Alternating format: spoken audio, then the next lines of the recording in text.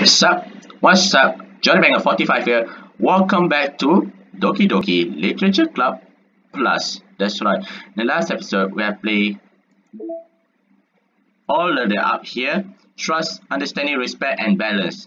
Now we're gonna go reflection. Oh, this time is about Yuri and Monica.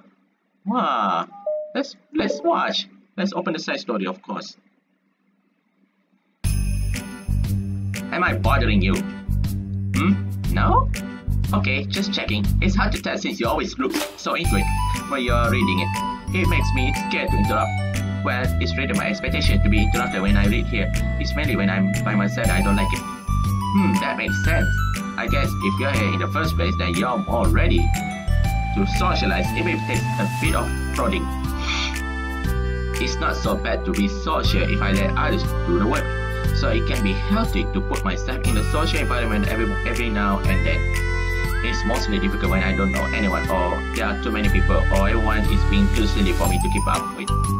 Yuri glances across the room with Natsuki and Sayori.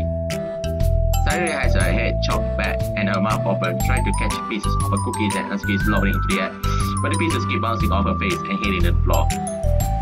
Maybe I should say something. No need, they just ran out of cookie, what a waste. They have really become good friends. I'm happy. Sayori seems particularly good at making that happen. But the two of them are both on the energy jelly side, so I suppose it works out well. Yeah, come to think of it, you and I have had many chances to talk one-on-one, have we? So that may be partially my fault since I'm supposed to be the one engaging club members. Not at all. I probably form a habit of drawing minimal attention to myself. The responsibility is equally on me, at least to display some openness to engage. Well, what about during times at like lunch? Do you meet up with friends? I just read. Oh, but I like it that way. It feels nice to be carried off again after a morning of classes. Do you always read fantasy? Oh, not always. I suppose it's all I have read recently, but only because I'm in the middle of the series. There are still 2 more books after this one. I guess those long books suits you well since you have spent so much time reading. Well, fantasy may be my favorite, but after that, I more or less discriminate to genres. I will read anything with depth and maturity. Oh yeah? Even like romance? Well, there are a lot of books that have elements in romance in them. Oh, come on, Yuri, you know what I mean. Monica lowers her voice. It's a guilty pleasure of mine, so I won't tell anyone if you do too. Maybe more when I was in middle school. I mean, I was really lonely and people were really mean to me a lot. So it kind of felt like, nah, please don't tell me you're thinking about the past. Sorry, I just got super curious. You know, we should totally pick up a romance novel to read. That would be so much fun. Absolutely not. Really, even if it's just between us. Try asking someone who has no shame like Natsuki. Ouch. So sorry, I swear I didn't mean that. Well, I guess it's my fault for pressing you. I'm like that for things in my past too. You know, things I feel too embarrassed to re-experience. There's nothing wrong with growing out of things. It happens to everyone. For instance, Natsuki's interest in manga reminds me of quite a bit of how intense I used to be about my own interests.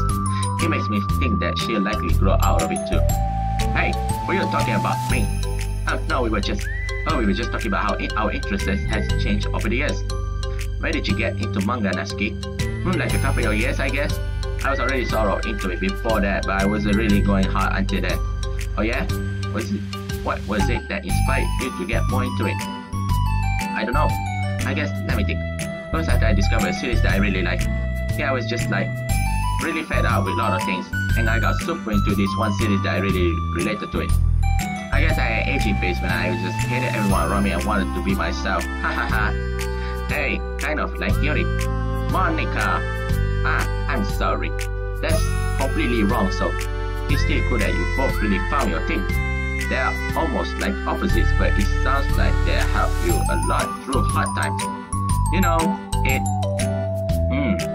Wow, what the heck? Is that book even bigger than the last one you were reading? It's technically slightly longer, but not by very much. How high do you think it would go if you stacked up the whole series? Natsuki estimates by holding her hand right above her head, sizing out the imaginary stacks. I should get one of those mangas that are like 50 volumes long so that I can say I have read more than you. Haha. Now that I have money for that. Please, that will hardly count when your books only have a few words per page. I know, I was just joking. I can never actually read books like yours. It's too boring for me. Yuri shoots a glance at Hamatsuki. It's not boring. Chill, I say for me, not for you. I care my own opinion, I just think it's too convoluted.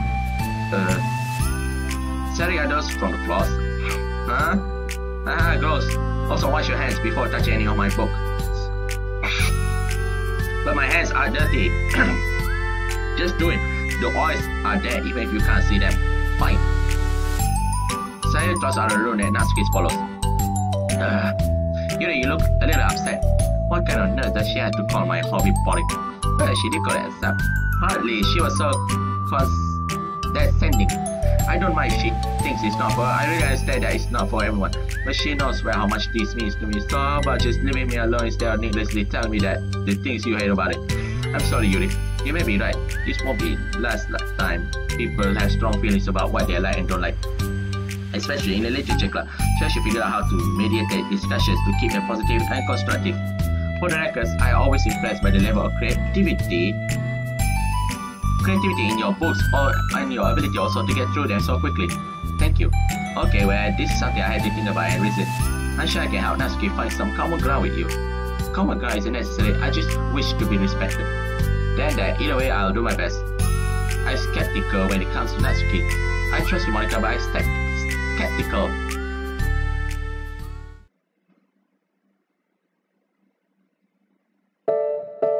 Okay, everyone. Wow, the mega music. We have a special club meeting today. As you know, the literature club is a place where we get to share things that we are really passionate about it. But that also means we should be mindful of how we respond to each other's feelings. I think we have a chance to turn our difference into positive energy for each other. Aren't you being a little dramatic about this? This is important to me. Well, sorry, I just feel like I'm being accused or something. No, I'm not accusing anyone or anything. I'm sorry if I came off that way. But our conversation yesterday made me reflect on the power of language, and I thought it would be a good topic for the literature club, don't you think? I'm sure we're going to have differences in opinion a lot, so I need to make sure we are prepared to keep a positive atmosphere in the club. If you say so, sure. The cool thing about language is that it gives us a lot of different ways to express the same idea or emotion. We have a lot of control over how we want the other people to feel when we receive our thought. This goes for poetry, narratives, casual conversation, basically anything. For example, sorry, what's your favorite food? I have them organized by categories, so I should start with egg, or do you mean food means should I include breakfast too? Oh jeez. Okay, how about your favorite fruit? That's easy. Cherries. Really? I always thought cherries taste nasty. What? Cherries are delicious. Wow, that's pretty strong reaction. Well, I just don't understand how someone could think cherries are nasty. How does it make you feel? I don't know, sad? Defensive maybe? Yeah, I got defensive. See? The reason you had such a strong reaction wasn't just because I don't like cherries. It's because you felt like your opinion was under attack. But that's where something like taste is completely subjective. When I say something like, I think cherries taste nasty, I'm using objective language. I'm challenging the reality that cherries are delicious with my own, which is that cherries are nasty. Wait, hold on. How is that objective when you said it was your own opinion? It has to do with the way our brains interpret the words. You're talking about the reality of the cherries, not your feelings about them. Like Sayori. Let's rewind for a second. Pretend I didn't tell you that I think cherries are nasty. Good? So what if instead I say like I try cherries and they are not for me? It's not the kind of flavor I enjoy. Well, that's fine, as long as you don't call that nasty. Nasty is a nasty word. Okay, so cherries is kind of a weird example, but I think they'll get the point across. This time around, instead of talking about the cherries, I'm just talking about my feelings, and sorry didn't get defensive. So instead of clashing with each other, we start with this safe invitation to talk about our differences. Yuri, you don't need to take notes. I'm not gonna quiz you or something. I know that. I was just sorry, I didn't mean to call out you. Oh yeah, you can do whatever you like. But does anyone have any other thoughts so far? Yeah, I just feel like I should have performed my language through a filter just to protect someone's feelings. Well, you don't have to. The choice is yours on how you want to come across to other people. I'm only suggesting that it is a tool to help you turn your differences into a positive experience rather than an argument. Right, Sayori? Whatever you say, cherry hater. Oh, come on. Sorry, I actually like cherries. I was just saying that to help demonstrate. What the heck? I've been dumb. I'm sorry, I'll make it up to you later. How about a cherry sundae? You're welcome to dump me anytime, my beloved president. But buying your people's loyalty, how deplorable. Oh, like you would turn down a free sundae, Yuri.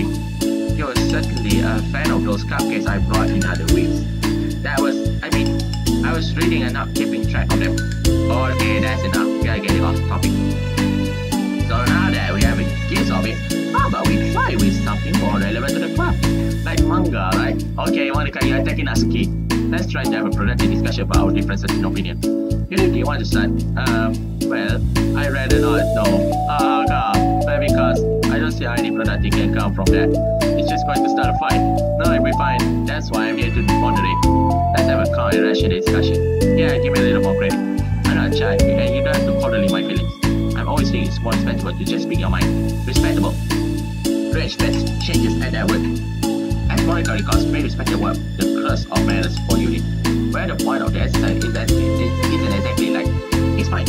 I have nothing against anyone personally. You are entitled to enjoy whatever it is you like. I just prefer more depth and noise in my reading material. I look for a story that I imaginative and sophisticated beyond the surface level. Oh well, that's just a misunderstanding then. I thought you were gonna say that manga's for children or something like I don't hear that enough of that. But there's a very deep manga. I'm not clueless about manga. I read my own fair shares when I was younger. What, are you serious? How come you never told me? Because I'm past that point in my life and I prefer not to revisit it. I prefer more mature things now. Excuse me? Okay, hold on, can I join there? Let's try to keep it things subjective. Because if you imply that manga is immature, then aren't you imply that someone is immature for being into it? Well, maybe it's immature to judge people having different tastes than you. Natsuki! Somebody's immature. I've read Natsuki manga, you decided I love them boring in their own way. Okay. It's fair that you like it, but I still find it boring. Boring is a subjective. Okay, it sports me, that's subjective. But, I mean, the thing about this is ridiculous. You see why I didn't want to participate in this. I knew it was just going to make people upset. I'm not upset. Like I said, I don't care what other people think. I always got the impression that you secretly looked down upon me, so I'm glad that my suspicions were confirmed. That's not true at all. You make an assumption. You can't blame me for getting defensive when nobody ever at least has the least bit respect for the things that I'm into. The only time I look down upon is when people make fun of me for just being myself, trying to mind my own business. Why have you looking in the mirror? Tell me everything about respect after calling it all my interests mature. You can't. Please stop. Please. You don't mean the things you are saying right now. Let's just be friends. I didn't mean for this to happen. But it did. So please don't invite yourself to try and solve other problems next time, okay? Yuri pierces words sends the cloud into a short silence as she gathers her things. She leaves. Oh no, Yuri! Holy crap. I never heard her sounds like that before. She must be so pissed. Well, you were very nice either, so I was just saying, how did this happen? It's my fault. Yuri was wrong. I shouldn't have tried to moderate a conflict when I know how bad I am at dealing with conflicts. It was really stupid things for me to do. It's nobody's fault, and it was stupid. And why describes as a nice person. Nobody would have expected this. But I guess we are sensitive about the things we really love.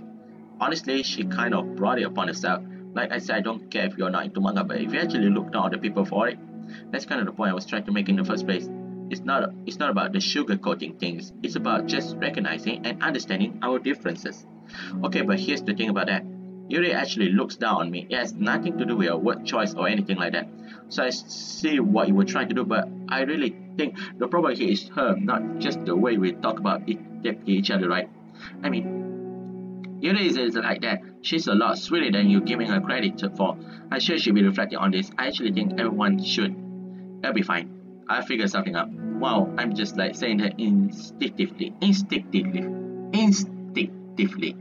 I'm just setting myself up to cause more problems.